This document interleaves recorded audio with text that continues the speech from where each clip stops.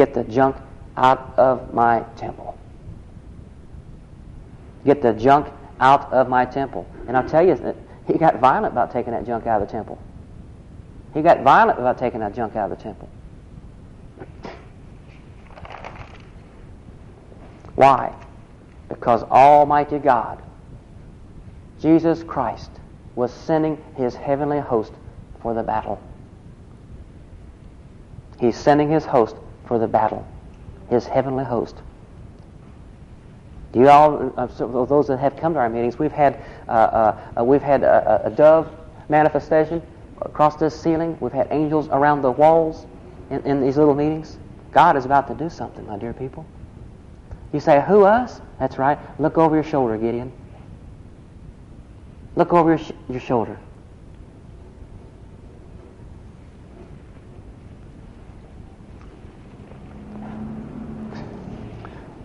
Verse 15, for the place wherein thou standest is holy.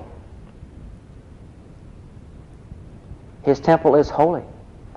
And He wants the junk out of our temple. What is that junk, my dear people? It's mostly words. It's mostly words. We get in trouble with our words. That's how we get in trouble. It's true. My dear people, it takes courage to serve God. It takes courage to serve God in this day and age. It takes courage to stand up against sin and wickedness. It takes courage to stand up against demons in this day and age. And the world's full of them. God is looking for a holy remnant. That's what He told me. A holy remnant. You know what a remnant is? That's the leftovers. You know, I don't know how many people are in this town. Praise God, I believe this is the remnant. I believe this is the remnant. They're not hung up with something. That's right. God knows who you are. You say, who, me? Man, I'm 80 years old. That's all right, Gideon. Not by power, not by might, but by my Spirit, saith the Lord. This town is not going to go. What's hit it? I'm here to tell you. You must remember, Carol and I have been in intercession for this city for 6 years. We're not the only ones. You better believe it. You better believe it. God is looking for a holy remnant who will turn to, listen to me, who will turn to each other, not on each other. Not on each other.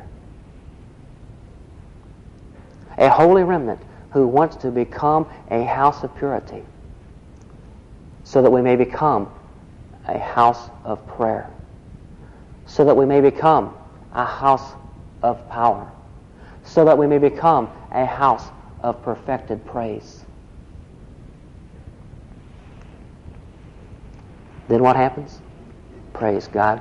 We'll take this town for Jesus. Then what will happen? We'll take Dover for Jesus. Then we'll take Folkestone for Jesus. We'll take this country for Jesus. I had someone say to me the other day, but our church has got a vision. We're going to go to Europe. We're going to do this. We're going to do that. And I thought to myself, you know what? I'll worry about Europe when the teacher that's teaching my kids is saved. When my next door neighbor is saved. When my postman is saved. Then I'll worry about Europe. Let's get our neighbor saved first. Amen. Let's worry about this town. Let's worry about Deal. And the surrounding communities and the villages. It's time. It's time.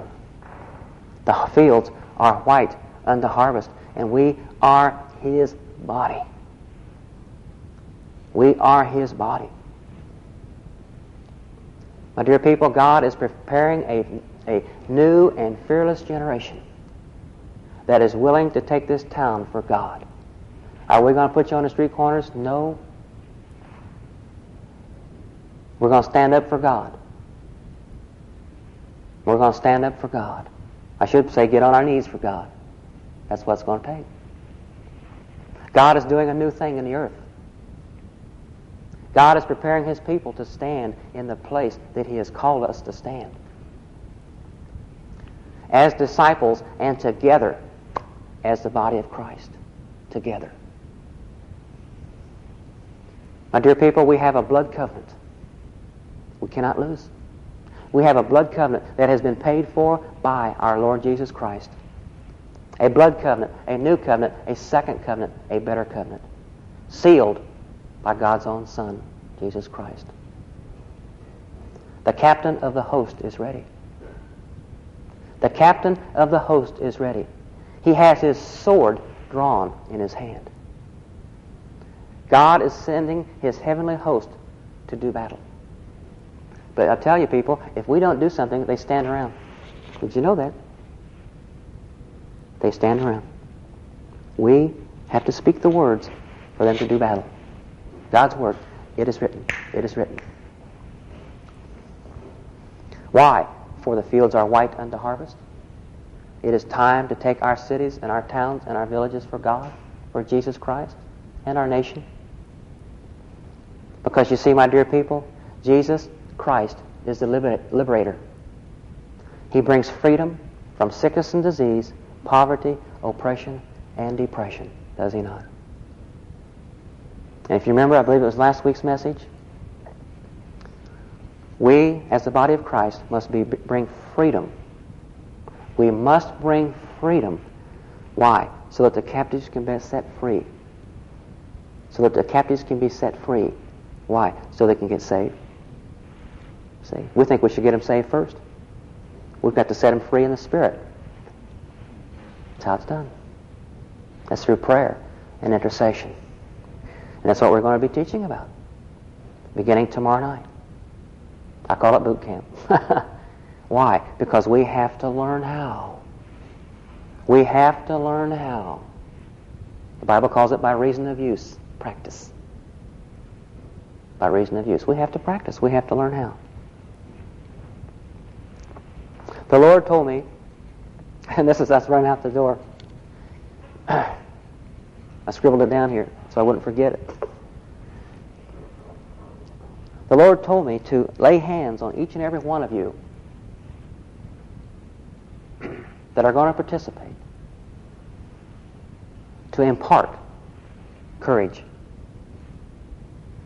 Impart courage. To impart courage so that fear will not come against you. Amen? So I'm going to be obedient to the Lord. I'm going to lay hands on you and impart courage. That's what He told me. So I'd run out the door. Amen? Hallelujah. Thank you, Lord. Hallelujah. Father, we just give you all the praise and the honor and the glory this evening for your message.